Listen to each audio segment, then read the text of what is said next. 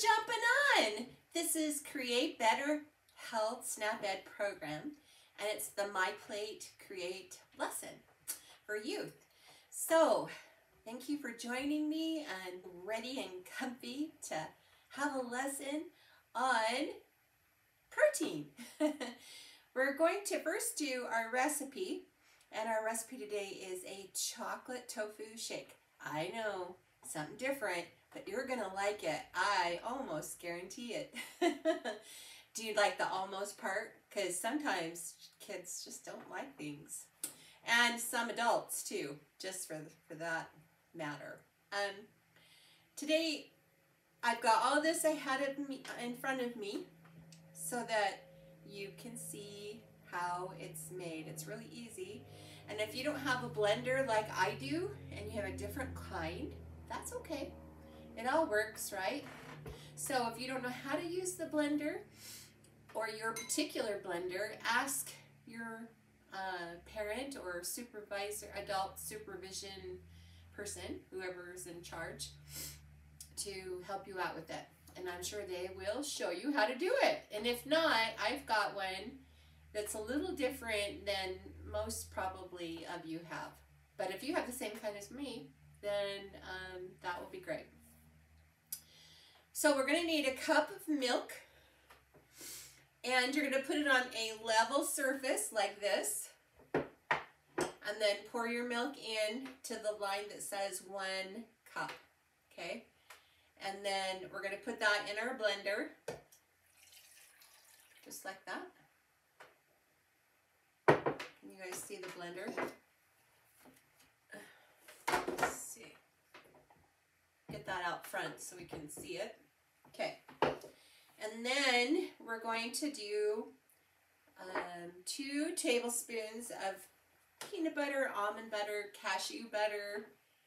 No peanut butter would be all right. If you don't like peanut butter, or you can't use any of the other ones. That's the bad thing about this, is that it gets on the little spindle there. All right, if you have one like this, push your stuff down into the milk so that it won't hug the bottom. Okay, and then 1 teaspoon of honey or sugar substitute that you like. That'll be great. Just a teaspoon-ish. Okay, then we're going to do 2 tablespoons of cocoa powder. And you could make this a different flavor if you wanted, just with bananas or with another fruit instead of cocoa powder. Okay, and then you're going to want that leveled off. And you can use your spoon or like a dowel or the flat edge of a knife. That would work out really good. Okay, then we're going to do 1/2 cup of tofu. And I wanted you to see the tofu package. It looks like that. And when you open it up, it's a big square like this. And it looks a lot like custard that's been set up. And what's happened is they've taken the soybean and they've pressed it and pressed it and pressed it. And then they manufacture the tofu. And you can get silken, like a smooth tofu, which I'm using today, or a thicker, firmer one for like skillet meals or soup, stuff like that. And tofu takes up the flavor of whatever you're putting it in. And we'll go through that a little bit when we're talking about protein. Okay. All right, then you get all of that in there. And we'll put our top on. Get that snapped on.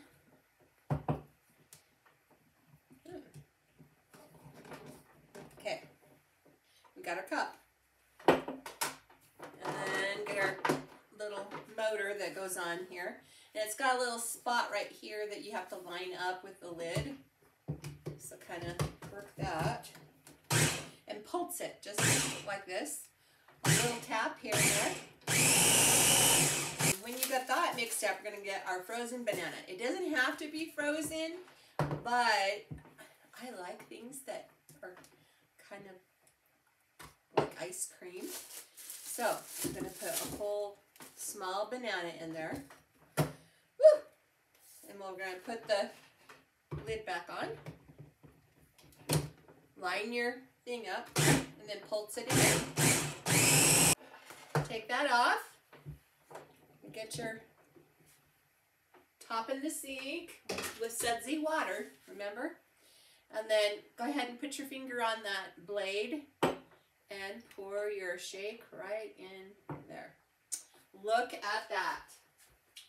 Make sure you take your blade and out of that container so that it doesn't, you don't cut yourself when you go to reach into your sink. It's just a little safety thing. The tofu is made from the soybean, and it's made into a curd, they call it. And it's naturally gluten-free, and it's low in calories. It contains no cholesterol, and it's an excellent source of iron and calcium, and is an important source of protein, which is what we're talking about today. Tofu can be served instead of meat, like I said before, and tofu takes up the flavor of what you put in it. So if you put chocolate or bananas, or if you put chicken broth or vegetables with it, it will take those flavors up. Tofu comes in several different consistencies, like I had talked to you about: extra firm, and soft. Okay? So how many ounces do you think that your age might need just for a regular active, let's say 7-year-old to 14? Well, at MyPlate.gov, it will tell you what you would be eating at your age and activity level. And so go there and kind of look around in there, and under lifespans it will say youth, and then you would click on that, and then it will give you all the different ages and if you're active or not active, and then it will tell you, but the general amount is 5 ounces, okay? And if you were to look at a deck of cards, you would know that that would be about 3 ounces. So you need about a deck and a half of protein. So I would say the size of this or this, okay? And that's about 3 ounces. And so fish is in the protein food group, chicken, beef, eggs, cheese, and then like a bean soup. I have that from yesterday's video. And then you could also do like a barbecue chicken or a hamburger, and those all are in the food group too. Another item that's in this food group are nuts, okay, and seeds. Those are in there as well. So beans, nuts and seeds, beef, chicken, fish, cheese, eggs, okay? And they all count towards it. So you would have 1 egg for, 1 serving or 1 ounce. 1 slice of cheese, which is 1 ounce. So all of those for the protein food group. Okay, so when we sit down to eat dinner, do we eat 1 piece of chicken or just the hamburger meat all by itself? Maybe both. Maybe sometimes you just have a hamburger patty all by itself. But most times we eat protein foods in combination with other foods, right? So like many of us, we eat combination foods like tacos, soup, okay? The meals that contain more than one food group. And it's really good because then you get all the different colors on my plate, on your plate, and that's a good thing. So if we're going to eat a hamburger, chili, or a chicken stir fry for dinner, each contains several foods from different food groups, like we talked about. And these are, like I said, combination foods. And the protein food, like in chili, there's beans and meat and tomatoes and onions and sometimes green peppers or a chili, like a chili pepper. Those sometimes will be in there.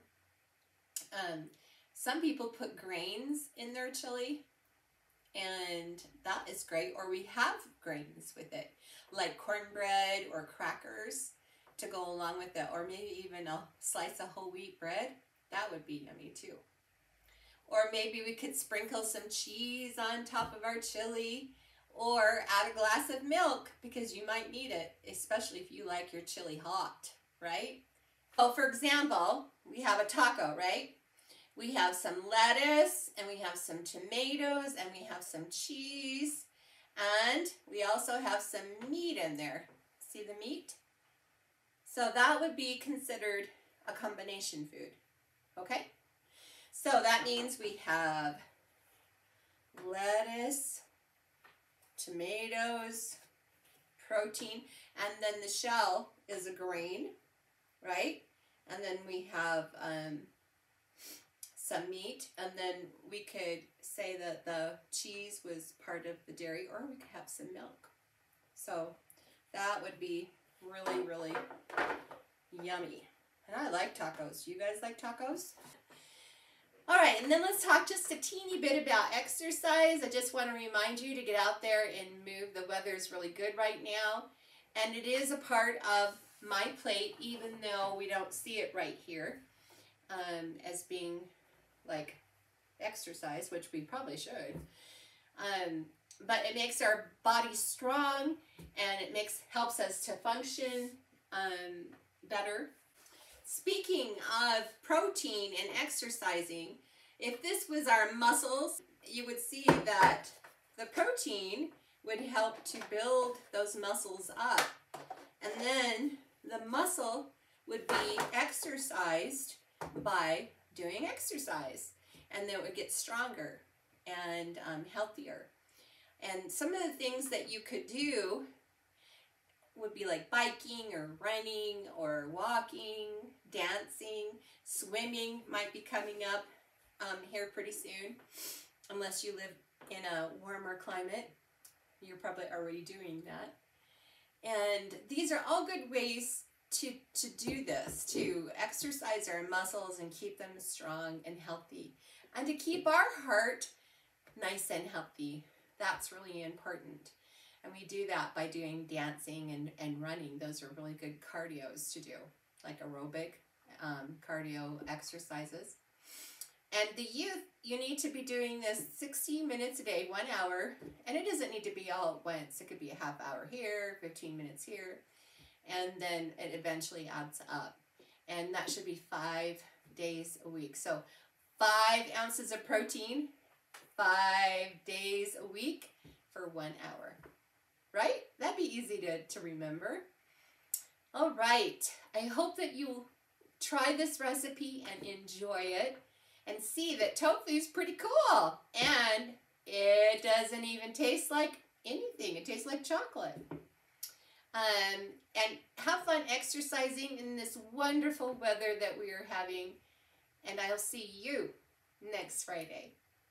This is Laurie Bates, from my home to yours. Bye now.